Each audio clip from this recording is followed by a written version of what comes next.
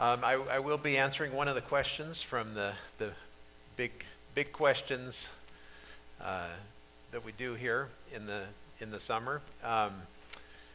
The question actually came from, I'm told it came from Jim Jackson, and I think he probably has a better answer than I do, but I will do my best to answer this.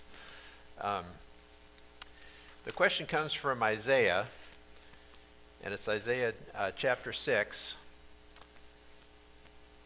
And this is actually the time where God calls Isaiah to ministry. The book is not linear.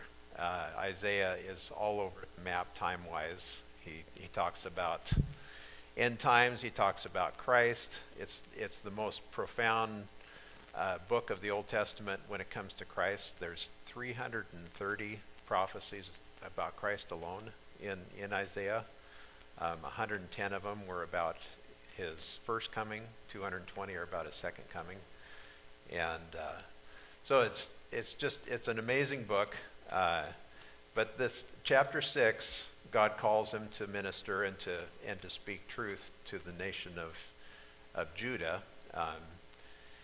The nation of Israel, the northern nation, has already fallen, and so he's just talking to specifically Jerusalem, but to the nation of Judah. So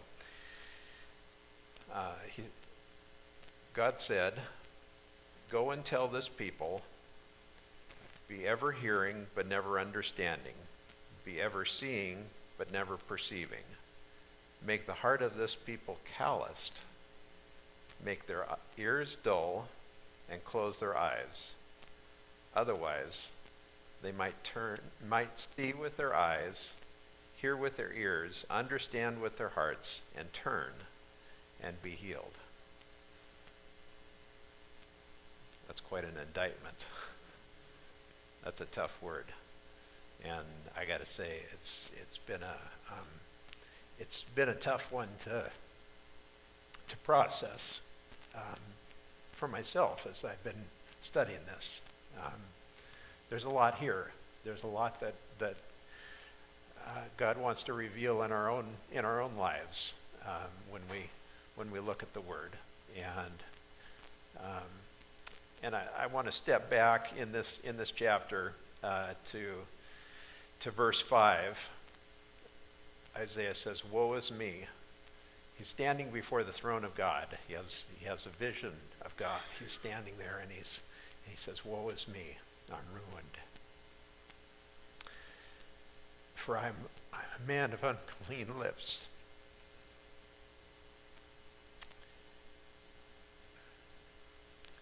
And he doesn't know.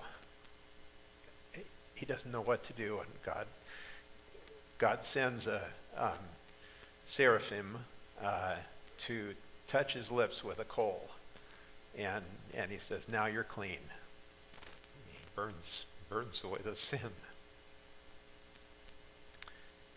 and he said, and then God says,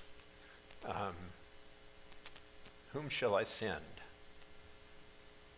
And who will go for us?" And I said, "Here am I, send me." That should be our response. Here am I, send me. He didn't know what God was going to tell him. He just said, "I'm willing, whatever it takes." And so the very first thing God tells him to say is that your ears are closed, your eyes are shut. You're not listening. You're hard-hearted, and you're in a bad place. And this statement he will say, there's at least 5 times that he says this statement throughout Isaiah. Now there's hope towards the end of Isaiah, so it's not hopeless, but it's a hard word. But what does it mean? What does it mean? Otherwise, they might turn and be healed. Does God really not want us to be healed? Well, we'll get to that here. So,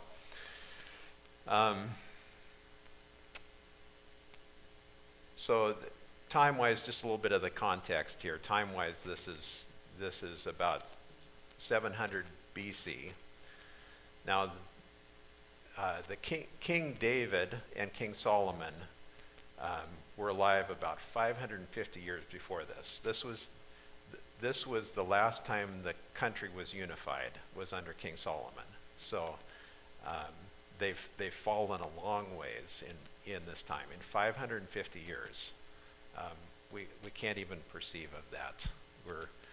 We're not even 250 years old as a nation, and we're looking at twice that. They had fallen a long ways. They were worshiping other idols. Isaiah spends one whole chapter talking about the idols that they're worshiping and how useless they are. They are not taking care of the needy. That's one of the things that he says over and over again, that they're not helping the poor, and that they're not helping the widows and the orphans, and it's quite an indictment against them that they should be doing that. It's another almost 100 years before Jerusalem falls. There are cities that are taken in the meantime, but this warning is 100 years before Jerusalem actually falls. So God is long suffering. He gives them a warning. He sends Jeremiah later, and then Ezekiel. He continues to warn them that this is coming if you don't repent, and they don't. So then, the last part of this statement by Isaiah in chapter 6, he says, verse 11, "Then I said, 'For how long, O Lord?'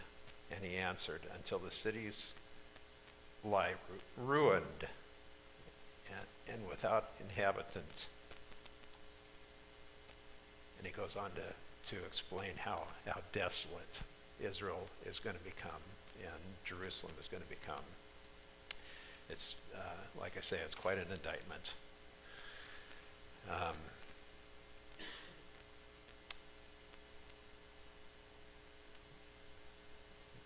There are 5 times in the New Testament that this verse this series of verses is quoted. So it's an important thing for us to understand. What does this mean? It's quoted by Matthew, it's quoted by Mark, by John, it's quoted in Acts, which is probably Luke, and it's quoted in Romans, which is Paul. So we have 5 different authors who quote this verse. It's important that we get a handle on what God's trying to tell us here. So what were the things that were blocking the Israelites from seeing? He's not talking about physical sight, of course. He's talking about spiritual sight and spiritual hearing. What was blocking them? And when you boil it down, there were two main things. And I said they were worshiping other idols, and they weren't taking care of the needy. Isaiah 1:17, right at the beginning of the book, verse 17, he says, "Seek justice, encourage the oppressed, defend the cause of the fatherless, plead the cause of the widow." And he tells them this over and over again, that they need to be taking care of those who are needy. In the New Testament, Jesus was asked, and it may have been a legitimate question. It was by one of the Pharisees who came to him, and he was asked a question. The question was, "Teacher, which is the greatest commandment in the law?" This is from Matthew 22:34 through 40. Which is the greatest command? And Jesus replied, "Love the Lord your God with all your heart and with all your soul and with all your mind. This is the first and greatest commandment. And the second is like it. Love your neighbor as yourself. All the law and the prophets hang on these two commandments. Just these two commandments. These were the two commandments that they were breaking. They were worshiping other idols, so they weren't honoring God. They weren't following God with all their heart. And they weren't loving their neighbor as themselves. They weren't taking care of the needy. They were breaking the two greatest commands. And just a side note, I like to think of when Moses brought down the Ten Commandments, they were on 2 tablets. I like to think of the first tablet as the first 4 commands, which have to do with honoring God, and the second as the last 6 commands, which have to do with honoring our neighbor. Not stealing, not lying. Those all have to do with honoring each other. I don't know if that's the way it was written down, but I like to think of it that way, that they were 2 tablets, 2 commands broken into subsections.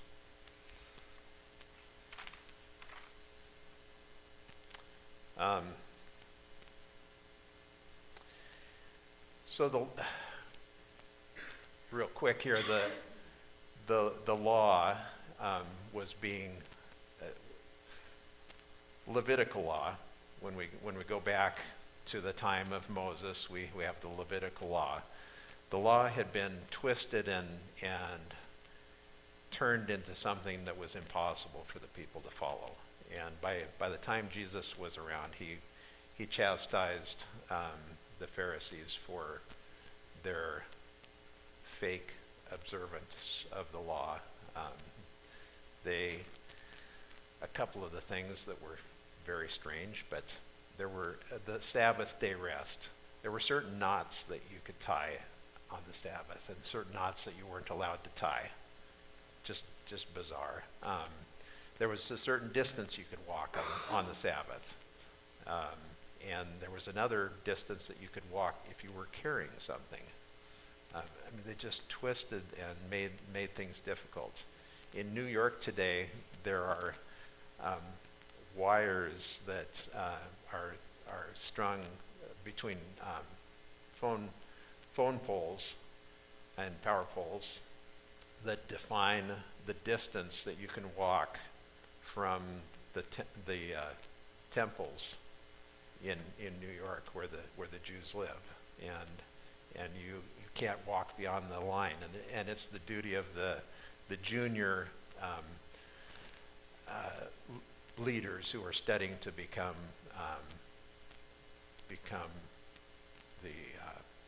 the rabbis. Thank you. Yeah, it's their duty to make sure that these wires are maintained and kept up to snuff. It's a strange thing. And there were many more laws that were twisted in that way. And the law had become, Paul talks about the law of bringing death. That's part of it, was so twisted and impossible to follow. And so,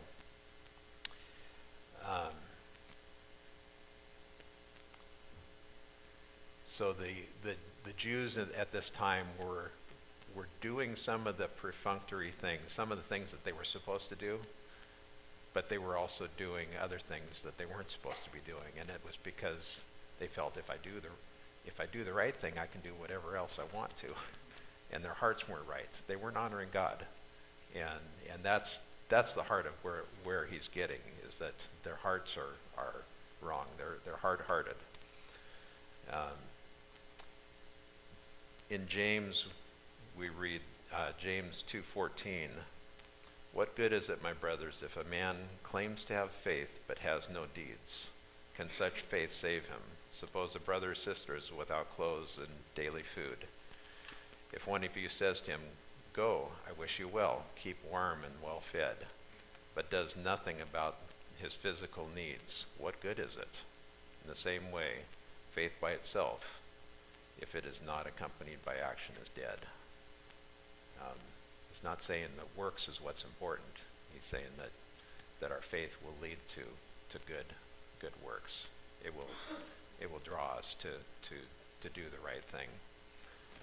Um, and then 1 John 3:16, this is how we know what love is. Jesus Christ laid down his life for us, and we ought to lay down our lives for our brothers. If anyone has material possessions and sees his brother in need, but has no pity on him, how can the love of God be in him?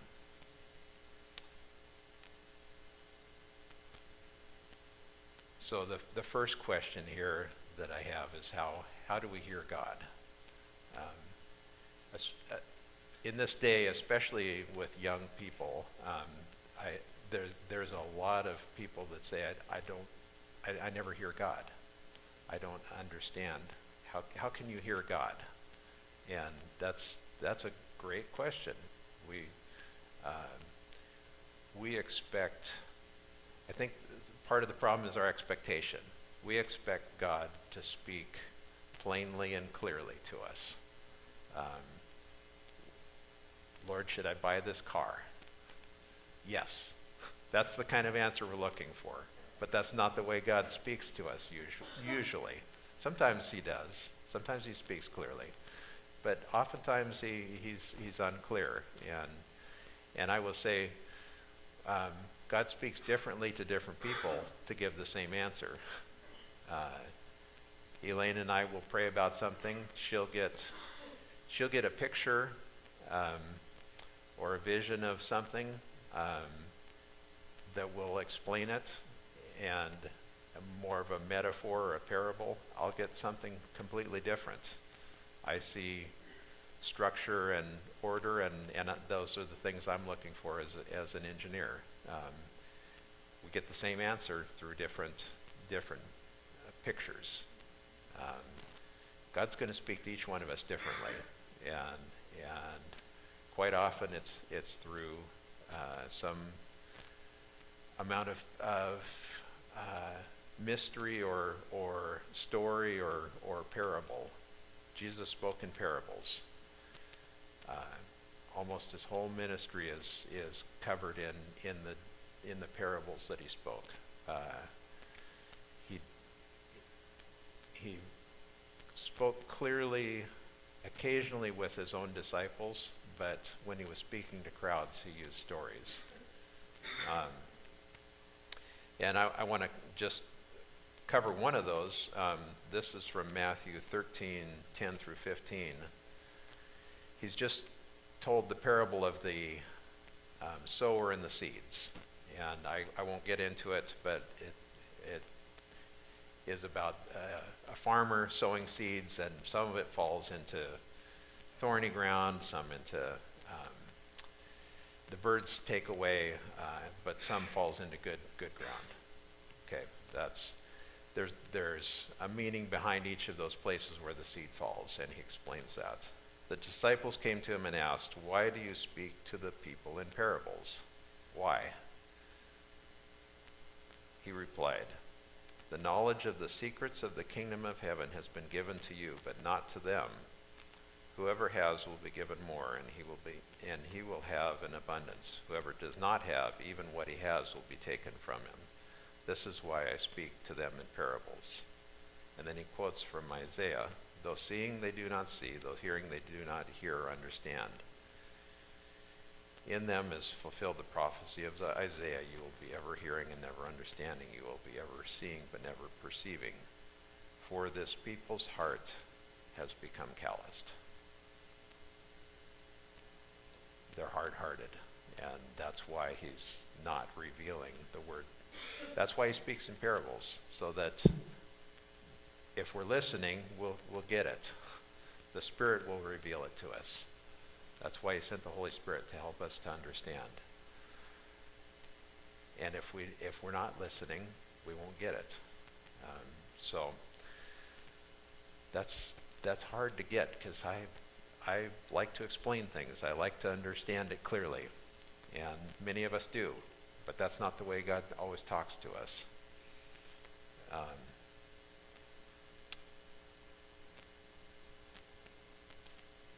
One of the main ways God speaks to us is through his word, through the written word. We have his Bible. It's important that we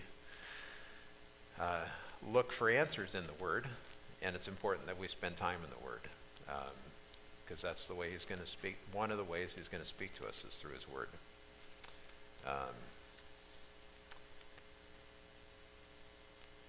And one more, this is a kind of a funny story. Pastor Larry brought this up last week. There's a story with Moses and his brother and sister Aaron and Miriam. And Aaron and Miriam are kind of whining about the fact that God's using Moses so much to speak to the people. And they begin to talk against Moses. The thing they bring up is that he's married a Cushite wife. That's not really their problem, but he didn't marry a Jewish wife, and so they're whining about that, and they said, "Has the Lord spoken only through Moses?" They asked. "Hasn't he also spoken through us?" And the Lord heard this. So the Lord calls them to task and says, "Come here." And they come into the tent of meeting, and he says, "Come forward." And this is what he tells Aaron and Miriam. "When a prophet of the Lord is among you, like Isaiah, like Jeremiah,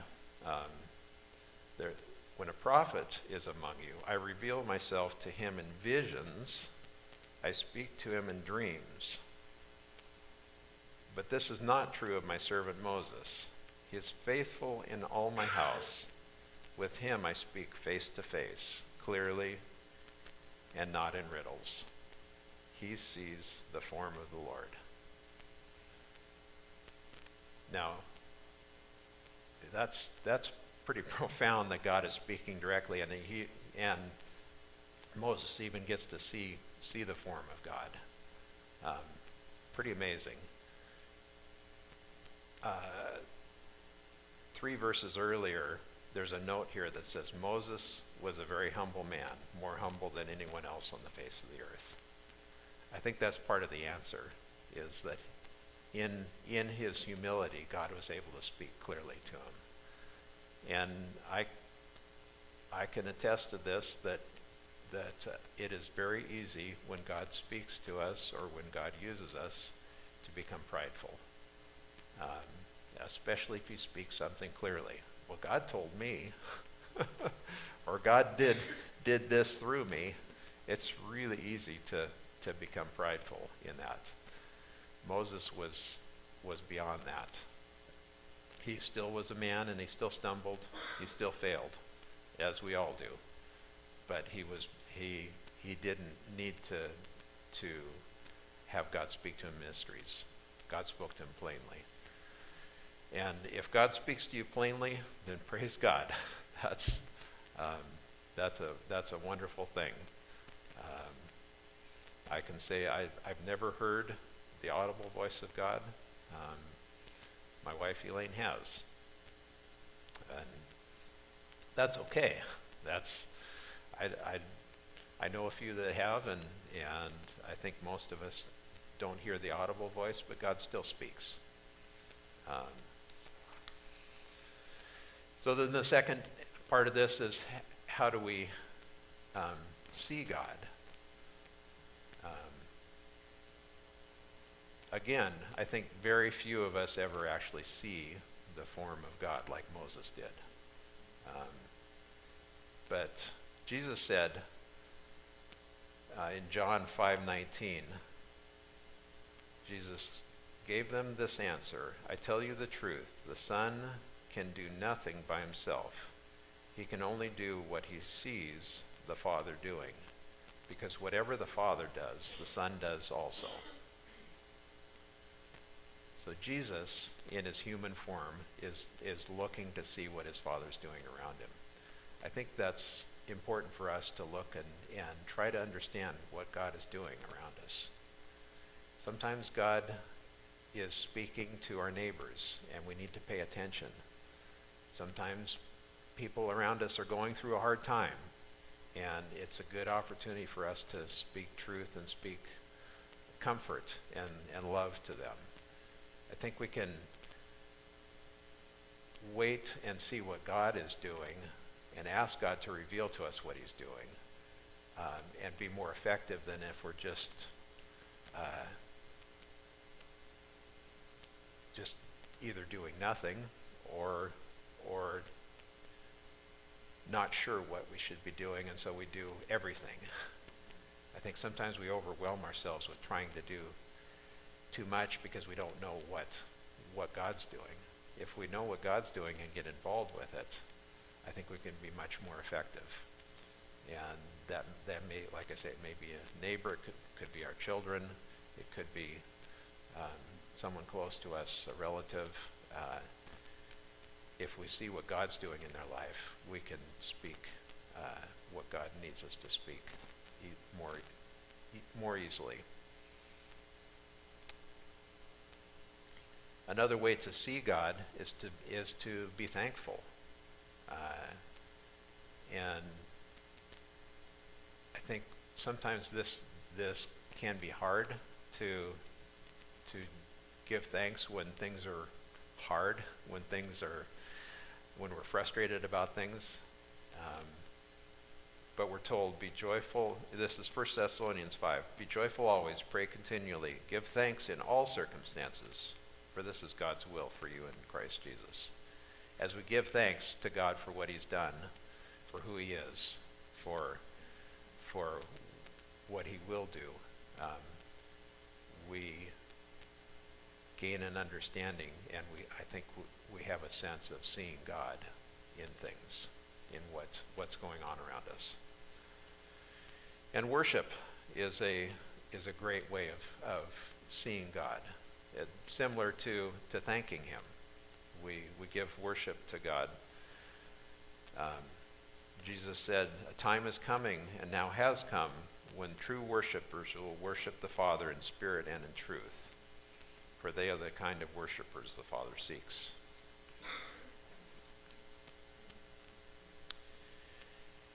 So what's the benefit of hearing and seeing God? We're forgiven when we see and hear God. We humble ourselves and we're forgiven.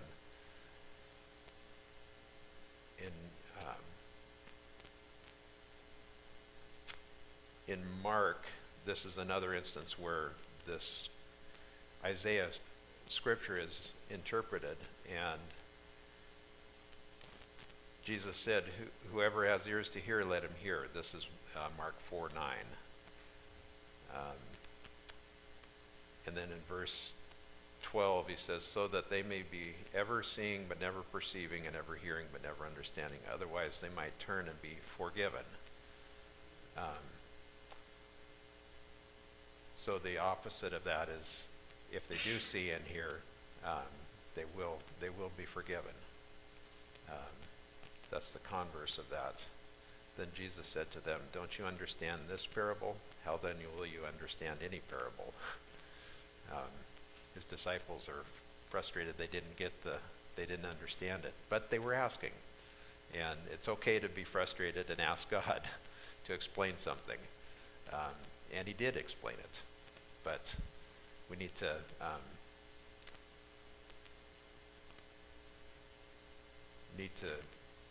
try and see and hear God, and humble ourselves before him.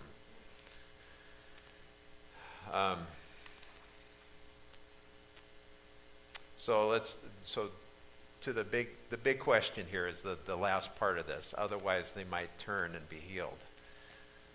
The question is, does God want this? Does he want people not to be healed? I'm going to read a few other scriptures here that are times when God either hardened someone's heart or caused a delusion. And from Exodus 9, and that's actually quite a few times God does this, but at this time the magicians could not stand before Moses because of the boils that were on them and on all the Egyptians. But the Lord hardened Pharaoh's heart, and he would not listen to Moses and Aaron, just as the Lord had said to Moses. So over and over again, God hardens Pharaoh's heart. And the purpose was that eventually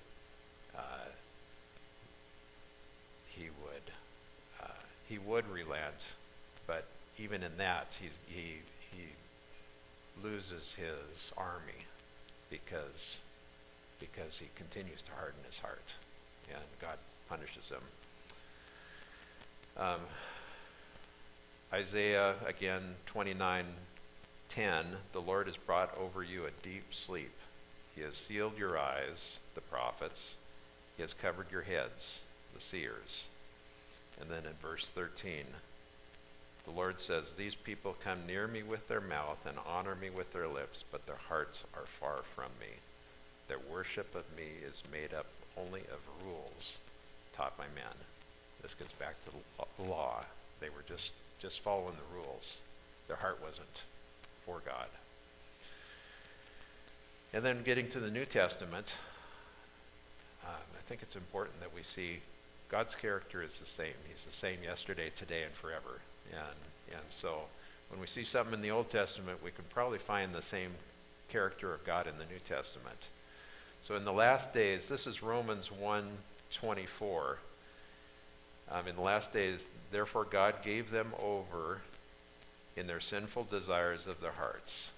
So God gives them over because of their sin. Verse 26, he says it again. Because of this, God gave them over to shameful lusts. Huh? God's wanting them to wallow in their shameful lusts? No, that's not what he's saying. And then verse 28 again, he gave them over to a depraved mind to do what ought not to be done. He's given them over to do sinful things? He doesn't want that. Not at all. It's not God's desire that people sin. But, and this is the key, the wages of sin is death. Paul says that. If that's true, and it is, sin always leads to some form of death. It brings suffering of some kind. And it's a guarantee that sin will bring suffering. The purpose for that is that when we feel the sting of that death or that suffering from sin, that we'll turn back to God. That's God's heart, is that he wants us to turn back. It's never that we die in our sin. It's that we turn back. God is gracious. God loves us. He wants us to turn back to him, and he continues to tarry until the last soul is won for him that will be won. We know that in the last days. God loves us, and he doesn't want us to suffer, but sometimes that's the only way. If we continue to follow a path of destruction, the only way is for us to suffer the pain of that.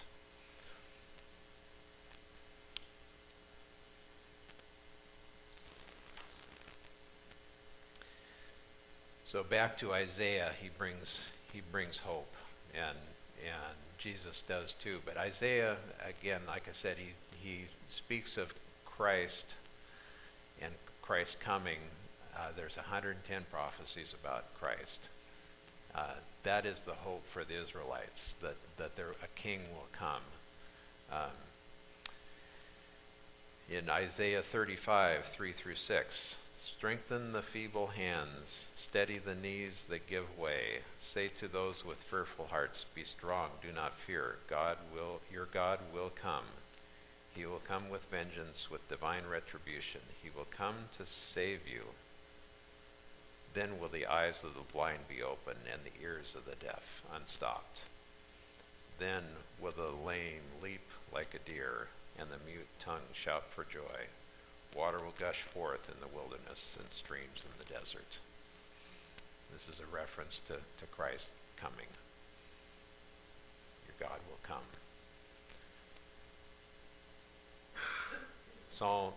Psalms 51, after David had sinned, he cried out to God. He said, "Create in me a pure heart, O God, and renew a steadfast spirit within me. Do not cast me from your presence or take your Holy Spirit from me. Restore to me the joy of your salvation and grant me a willing spirit to sustain me." That's the point God wants us to come to, is crying out to him. And David was broken, and he cried out to God.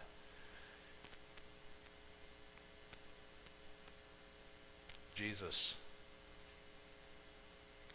paid the price for our sin.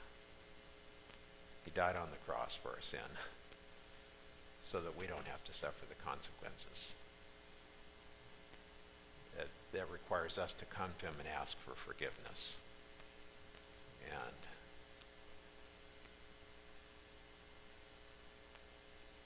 we can't take that lightly, the cost of that. We celebrate communion often because it reminds us of the cost of that sacrifice. The Jews took what God had done for them lightly. God had delivered them from the Egyptians. He had done many things for them. He had grown them into a great nation under David, under Solomon. They were a great nation, and they continued to be for a while. He'd given them many things. He gave them victory time after time. He gave them victory over their enemies. They took those things lightly, and they lost sight of those things. When we lose sight of what God has done for us, and start to take those things lightly, we can fall into just doing the right thing, just trying to do the minimum, and not knowing God. God wants us to come to him and know him. He wants us to know his heart, to become his servants. And there was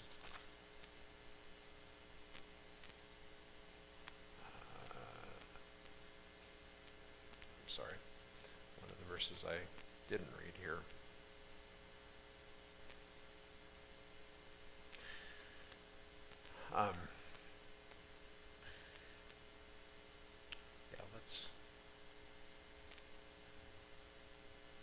Let's pray. I think I want to encourage you that it's God's heart is that we come and know him more. It's not that we just do the right things. Doing the right thing will become easy if we're serving God.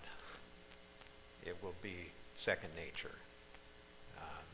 And there will be temptations, there will be struggles. That's our human nature. And Paul talks about that there's always that tension while we're here on earth.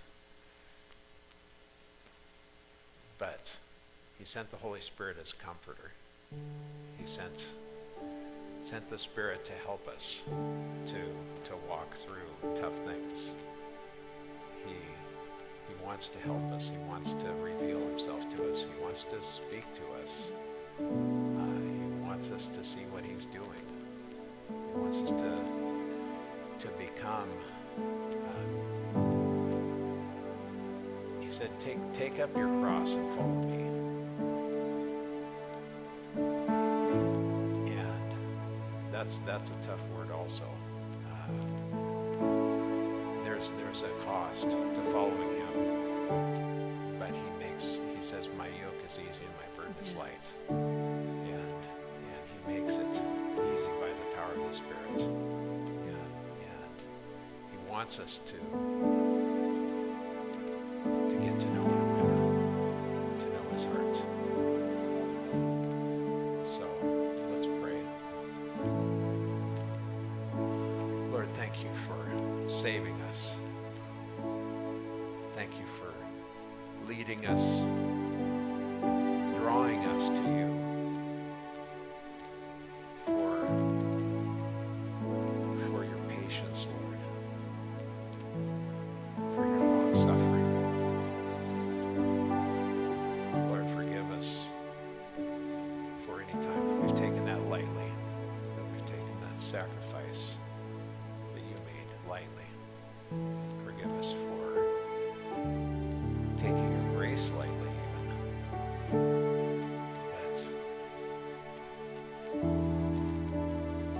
That you want us to come to you and to know you more and to understand your heart and to become more like you. Lord, help us in our frailty, in our struggles, Lord. Help us to be led back to the promises and the hope that you have given us. Thank you, Lord, for what you've done. Thank you, Lord, for the cross, for the blood that you shed for our sins. Lord, we don't take that lightly. We don't take the cost of forgiveness lightly. Lord, you are a good God.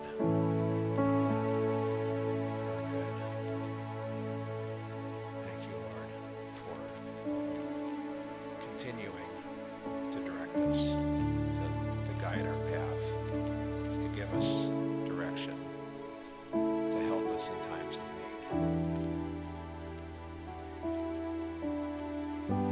Lord, for those who are struggling to see you and hear you, I pray that you would reveal yourself, that you would reveal your heart, reveal your glory, that you would reveal your love, your mercy, and your grace, and that there would be a renewed hope and a renewed strength through your Spirit.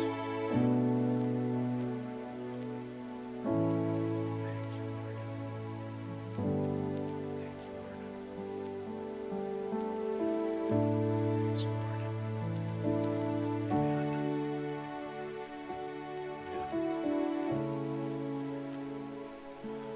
Be blessed.